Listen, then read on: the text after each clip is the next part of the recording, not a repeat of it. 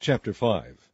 Stand fast therefore in the liberty wherewith Christ hath made us free, and be not entangled again with the yoke of bondage. Behold, I Paul say unto you, that if ye be circumcised, Christ shall profit you nothing. For I testify again to every man that is circumcised, that he is a debtor to the whole law.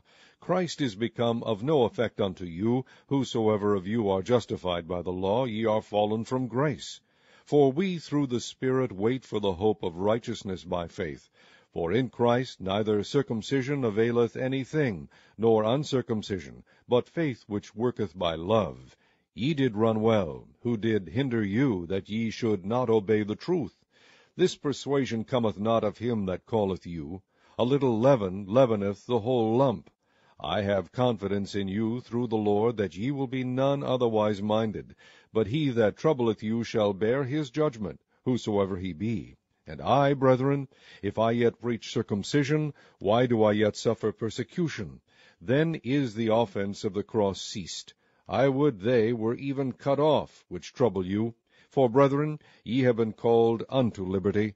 Only use not liberty for an occasion to the flesh, but by love serve one another. For all the law is fulfilled in one word, even this, Thou shalt love thy neighbor as thyself. But if ye bite and devour one another, take heed that ye be not consumed one of another.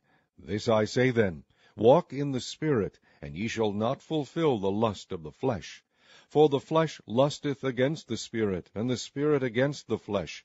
And these are contrary the one to the other, so that ye cannot do the things that ye would. But if ye be led of the Spirit, ye are not under the law.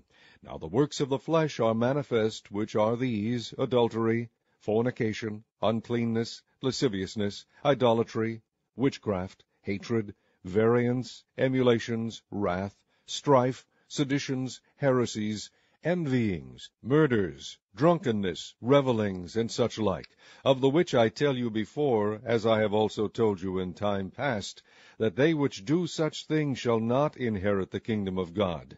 But the fruit of the Spirit is love, joy, peace, longsuffering, gentleness, goodness, faith, meekness, temperance. Against such there is no law. And they that are Christ's have crucified the flesh with the affections and lusts. If we live in the Spirit, let us also walk in the Spirit. Let us not be desirous of vain glory, provoking one another, envying one another.